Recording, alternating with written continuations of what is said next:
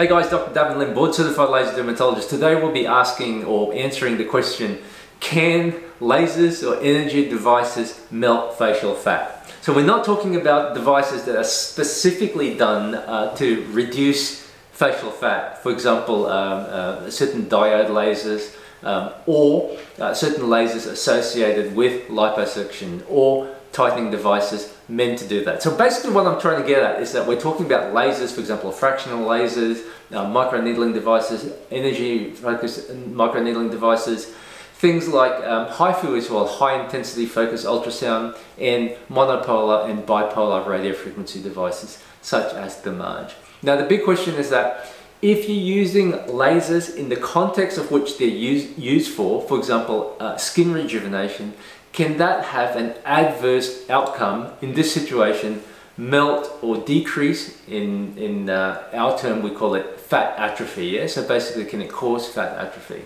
That is the big question. Now, if you do a Google search, chances are you're going to see many patients report that their fractional laser, their IPL, their BBL, their Fraxel, or what have you, cause facial fat loss.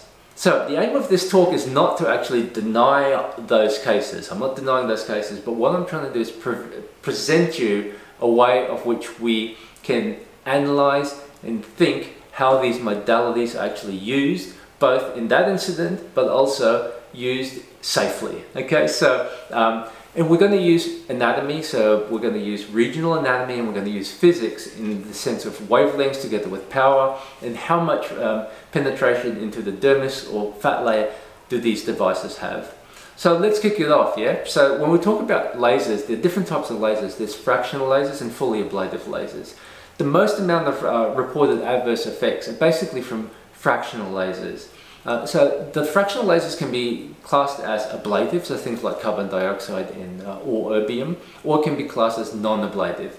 Classic example, Fraxel Dual 1927 and Fraxel 1550. And there's a lot of other non-ablative wavelengths in the 1400 type nanometer spectrum. Now, in that context, chances are, if you use a CO2, most CO2 lasers will actually have very sensible parameters. There are one or two in the market, so dermatologists and plastic surgeons would know that Luminous makes a super duper, super powerful laser called the Ultrapulse. And do I use it? The answer is yes, yeah, but I don't usually use the Ultrapulse, especially in the scar effects, because it just goes too deep for facial rejuvenation. I might use something like the CPG scanner for that, yeah? So once again, when we talk about lasers, it's basically, a laser should be viewed as an instrument and an instrument only, yeah? So basically it's this, if you get the scalpel, can the scalpel actually harm the patient? Yes, it can.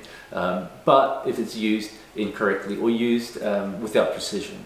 And it goes the same for even physical modalities, so something like dermal filler. Can a dermal filler cause an untoward side effect such as arterial occlusion, blindness? Yes, it can. But if it's used in a appropriate way, I wouldn't say it can't, but actually the chances are much lower. And same with energy devices. Now, the whole question is this: when we use energy devices in the context of skin rejuvenation, I kind of make it kind of easy, yeah? Because lasers help with the texture, tone is what it is, as in tightness, and volume, as the name suggests, implies you're just going to add more volume in order to make skin more youthful. Now, if you're trying to use lasers to actually add volume, which I know some dermatologists who can't fill do, but that's not right, yeah, because volume replacement is volume replacement. It's a standalone. It's not, I guess, dependent on your texture. It's not dependent on your tone. It can be argued, but let's keep this simple, yeah? Volume replacement is there for dermal fillers, for fat transfer, and that's it. Lasers and energy devices should be used for textural change. So we're talking about things like brown spots, fine wrinkles, sun damage, red veins, capillaries, things like that. Lasers are very good for that. A laser should not be turned up to go at maximum level in order to try to stimulate collagen right down deep in the dermis to give a more volume, I guess, in your skin, because that's a wrong way of actually approaching things. So what I'm trying to get at is that you've got to use the right modality, the right method, the right instrument for the job. In certain cases, it may not be lasers, it just might be as simple as dermal filling. In other cases where there's skin laxity and very little textural change, for example in ethnic skin rejuvenation where there's very little in the way of pigmentation, your device may be something like radiofrequency, something like monopolar radiofrequency or bipolar radiofrequency, or it may be something like HIFU, high intensity focused ultrasound, which is ultherapy or ultratransformer or ultraformers. So all of these I guess devices have their role. So am I still trying to skirt the answer in regards to, or skirt the question in regards to can they give you fat loss? The answer is in theory yes. So after doing a whole literature review in the last week or so, I've come up with 2 articles in the context of reported, objective reported fat atrophy. And both of these articles were focused on radiofrequency. In this situation it was damage. And the findings concluded that the way it was utilized was basically bulk heating that's way in excess of what the company recommends. In those 2 situations, I looked at the photos, in those 2 situations, the amount of fat loss was basically focal, so it's not global. However, working with other devices, for example, like I said, the CO2 lasers and things like intensive or basically the radiofrequency devices which can go very deep. Well, I mean very deep, I'm talking about more than 3 mil. In some cases, there's some companies that want to do a 5 mil radiofrequency microneedling device. Will that cause fat atrophy? The answer is that more than likely. No one's going to test, nor can they actually use that ethically and, for example, put a 5 mil needle in someone's temple or medial cheek and see what happens. But as dermatologists and plastic surgeons know that these devices, especially radiofrequency microneedling, when it comes to insulated devices, when we actually look at the endpoint and feel the heat as we're delivering these pulses, we know that it's super powerful. So the answer to your question is that yes, if they're put up all the way up to the maximum power plus maximum PD or pulse duration, together with what's known as pulse stacking. Pulse stacking is basically firing that device 2, 3, 4, 5, 6 times in that area.